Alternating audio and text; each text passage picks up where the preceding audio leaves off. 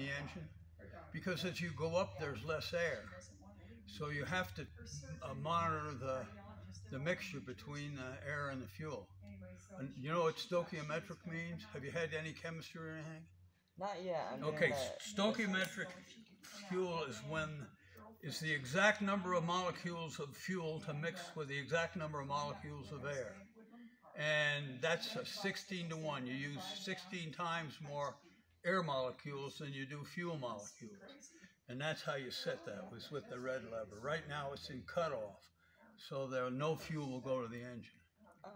When I go forward, you push the thing forward and you prime it, and then you hope it starts.